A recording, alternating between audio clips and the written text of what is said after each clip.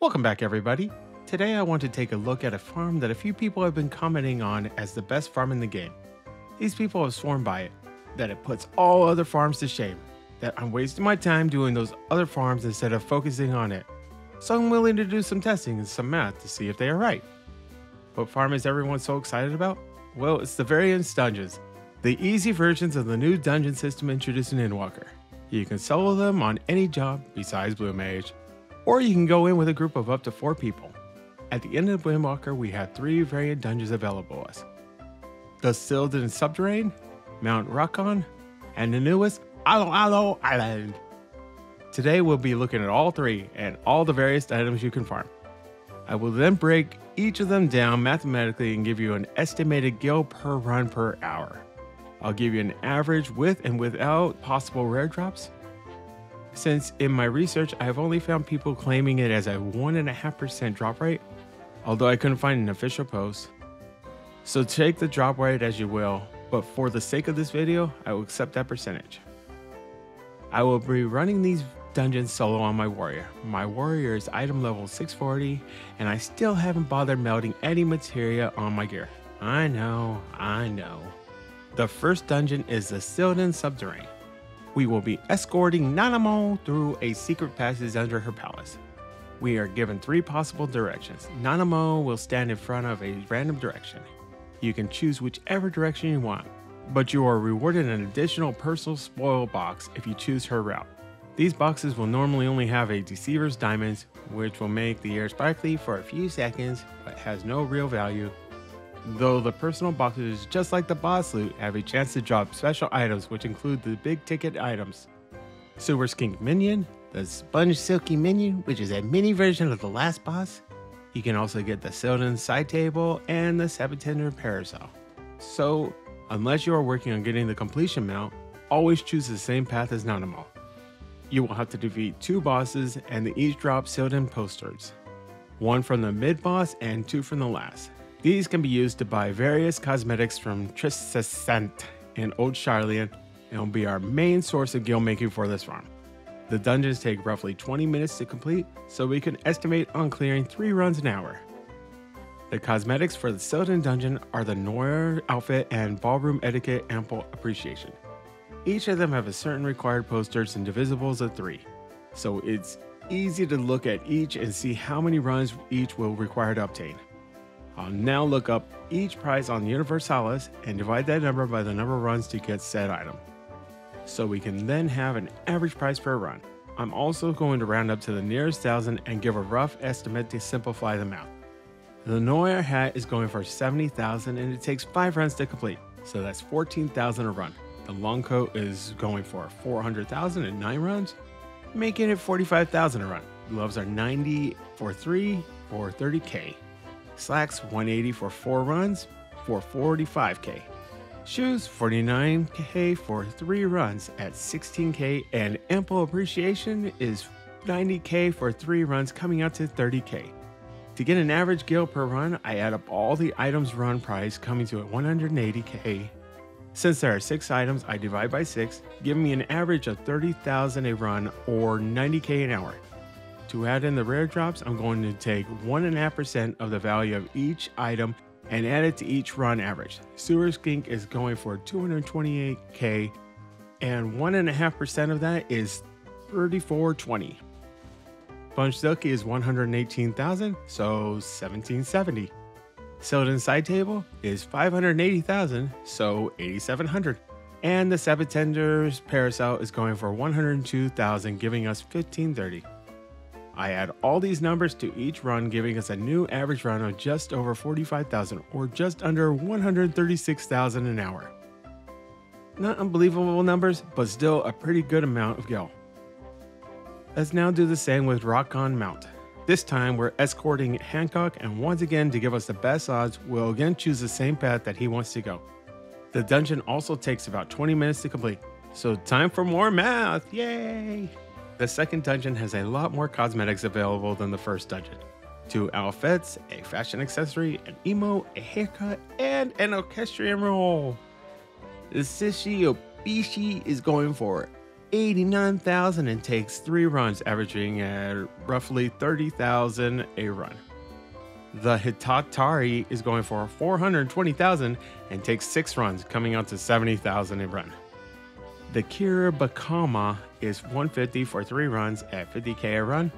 The Obutozori is going for 200k for 3 runs at roughly 63,000 each. Kanzashi is 150 for 3 runs, so 50k a run. The Kochiki is 170 for 6, making roughly 28 a run. Hakakama is 200k in 3 runs, coming out to 63k. The rose-colored spectacles are going for 92,000, but here's the kicker. It only takes 1 run. Scrupulous Citation is going for 125 at 3 runs for 42k each.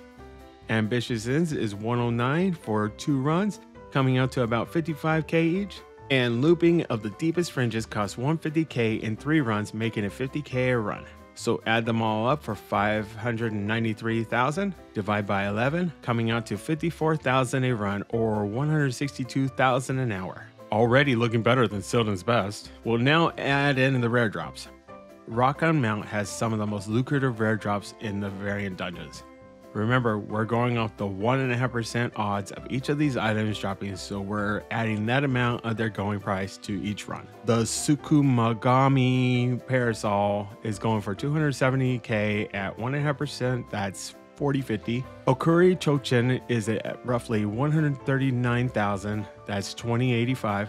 Shiramaru, the big ticket item, is going for 3,125,000, so 46,875 will be added on. And Kuromaru, his little brother, is going for 70,000. Wow, he's dropped a lot. That's 1050. Add all these to the average run price, giving us a potential new average run of just over 107,000 gil a run, giving us an estimated hourly of over 321,000 gil. Now that is a farm I would happily invest more time into, though a lot of that increase is coming from Shiramaru, which arguably is the best non-promotional minion in the game, says me. The final dungeon is Alo Alo Island. It's the newest and final variant dungeon for Endwalker. This time we're taking Mr. 0 out of 3 fish man himself, Matsuya, to a mysterious island. We'll be guarding him so he can go fishing. Once again, 3 ways, and once again, he'll choose a random route, and once again, we'll pick his route for the highest odds of getting something big. This dungeon will take roughly 20 minutes to complete, and once again has 2 bosses. Ooh, see a theme? The final dungeon has a couple less cosmetics available to buy than Rakan did. 1 glam set, a fashion accessory, an emote, haircut, and orchestrion roll. For the final time, we'll take their price on Universalis and divide it by the number of runs it takes to obtain it to get a price per run amount, then add them all together and divide by the number of items to get an average price per run. Then we'll add in the bonus loot afterwards for a new number, including their low drop rates. The Free Spirits hat is going for 150,000 but takes 5 runs to complete, coming out to 30,000 a run. The jacket costs 690 at 9 runs, making it 76 a run. The ring bands are 345 and takes 3 runs, coming up to 115,000 a run. The slops are 128 in 4 runs, making it 32k a run. The loafers are 120k in 3, so 40k a run. The status wings are 59k, and just like the rose specs, it's the only other item that only takes 1 run. Humble Triumph goes for 157k and takes 3 runs for roughly 52k a run. The Bold and Braid goes for 150k and only takes 2 runs for 75k a run. And Oathspeaker's Slumber is going for 130 for 30 runs, coming out to roughly 43k a run. Grand total of 522,000 divided by 9, making it 58,000 a run or 174,000 an hour. So Alo Alo Island is the best hourly rate excluding rare drops. So just like before, let's look at the going price for the rare drops and add 1.5% of the value to our runs to get a new potential hourly rate. The first item is the Alo Alo Roselle Hedge, going for 16,000. That's 240. That's a great start. Next is a giant leaf parasol for 500,000. That's 7,500. Also have Repulu minion going for 142,000. It's 2,130. And Yulolosapa, the big mouth, going for 450,000, coming out to 6,750. Add them to the average run, giving us a new total of almost 75,000 a run or 225,000 an hour. So if my math is right, it goes Rakan, Alo Alo, and then Sildren in order of gil per hour for everything. But if you want a more consistently hourly gil rate that doesn't rely so heavily on rare drops, then you should focus on Alo Alo over Rakan, though both of those dungeons are a respectable farm. In all honesty, compared to these two, Sildren just looks horrible in comparison. Don't do it. Don't do it. No. After some more research, I can see why people swear by these farms. It does look like a reasonable time investment that you can do solo or with friends. You don't lose much doing this with other people, unless a Shiramaru drops, of course. I really hope my math was correct. If I was wrong, by all means let me know what I did wrong so I can put in a note with the corrections. I only ask for one thing. Please don't be a dick. Anyways, I hope you enjoyed this video. If you did, consider subscribing for more gil farming videos in the future. I know this video had a bit more number crunching than I normally provide. Let me know what you think. Have a great rest of your day, and I'll see you next time. Bye.